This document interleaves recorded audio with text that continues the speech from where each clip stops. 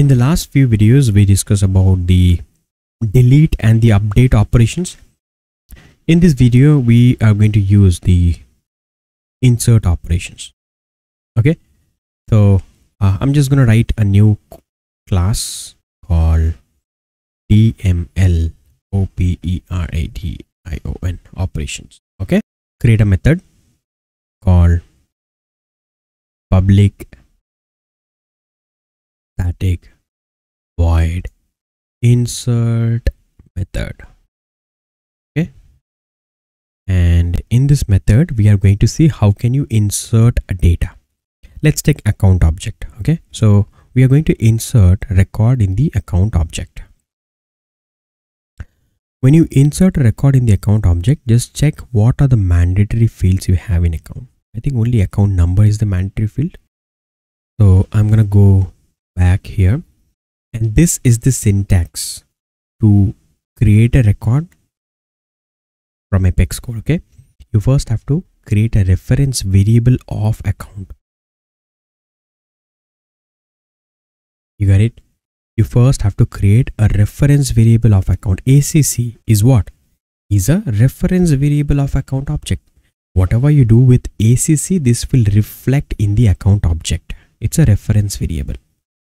Now, with the help of reference variable, I'm going to put like ACC dot name is equals to, I'm just initializing the name. So 1 is equal to Rajesh testing record. Cool. And account number, ACC dot account number. Account number is a string, so I'm going to put quotation 321. Is there any other field that you want to add? Just put ACC dot that field. Let's say active. Active is a checkbox. I'm going to put true.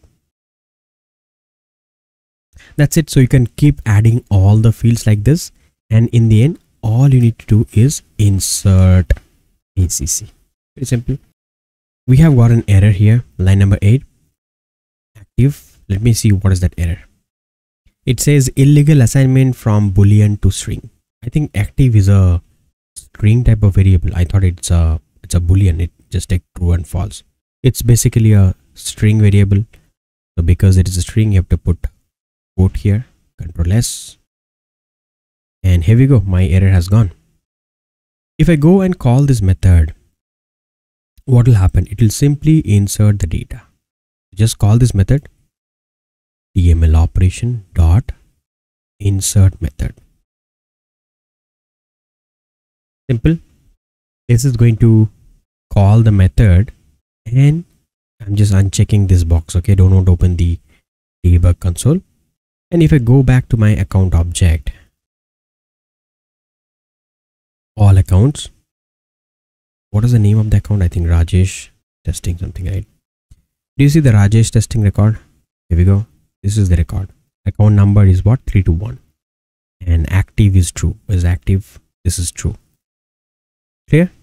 So this is how you simply insert record inside account. A very simple syntax. My question to you is this now. What if I have to insert, let's say 3 records? Rajesh testing 1, 2 and 3 with same details, same account number, same active. How do you do this? We'll copy the same code and put it like this. Control V, because it cannot be same account, same reference variable. So we just put ACC 1, 1, 1, and here ACC 2, 2. That's pretty good. And just to make sure the records are different, I'm going to put here Rajesh testing 1, Rajesh testing 2, testing 3. This is good enough. This code will help me to insert 3 records, Rajesh testing 1, 2 and 3. Here we go. If I go and try to see the data, look at my data. I have Rajesh testing 1, 2 and 3. Now my question to you is this. See here, I have used 3 insert command. So 3 times I have used my DML operations, right? How do I make sure I use only one insert statement and all this 3 or 3000 or 30 whatever record I write here will be inserted with only one single insert statement. How do I do it? I think if you understood my last video, you can answer these questions, right? Let me show you and see if you have thought about the same thing or not. So we have to take a list here. List of what? Account. And put name ACC list. New list of account.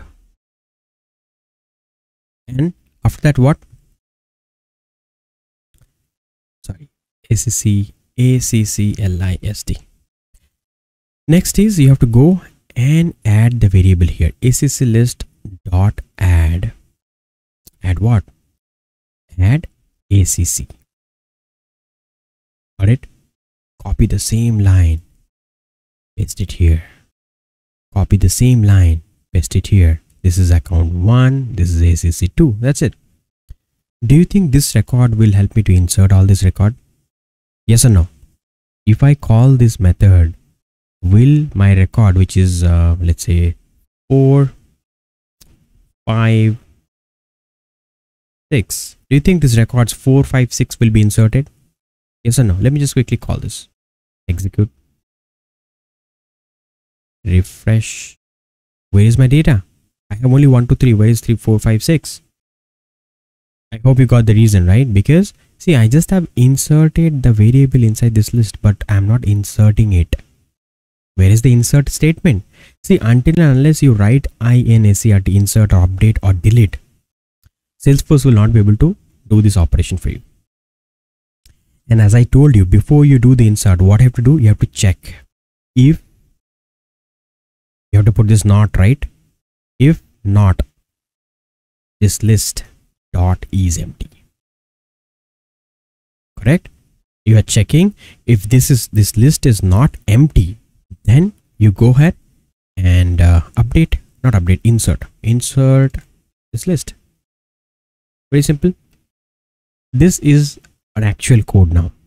You are not writing this insert statement multiple times. You are checking before you do the insert operation whether this list is empty or not, and then you are updating.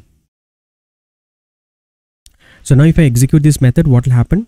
Record name 4, 5, 6 will be inserted, right? If I refresh, here we go, 4, 5 and 6 has been inserted. Make sense? So let's go and see one thing here. Suppose I'm taking a variable, another variable. The variable name is ACC list 1. Check this out. And I'm trying to insert insert this variable. Copy this. What's going to happen now? See, this variable I just have declared. This variable holds nothing. This variable is empty. What if I go and insert this? By the way, I have to comment this. I don't want to reinsert this 4, 5, 6 records again. Do you know how to comment that code? You have to put this. The moment you put this slash, forward slash, no?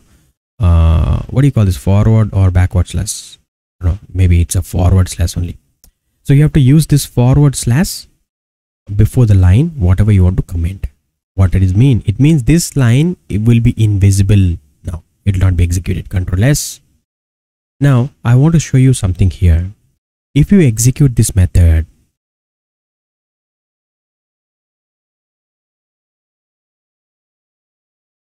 see, you get no error.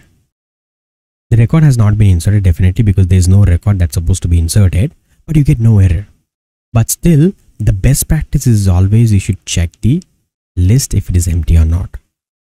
Alright, so you have to check if the list is empty before you perform the insert, update, delete operations. I hope this insert statement is very much clear. Alright, in this same Apex class, I'm going to go and show you how to do update and delete. So we'll write 2 more methods. Like insert update, we'll write update method and delete method, and we'll try to do a little bit of update and delete operation in the same code. Okay, see you in the next video.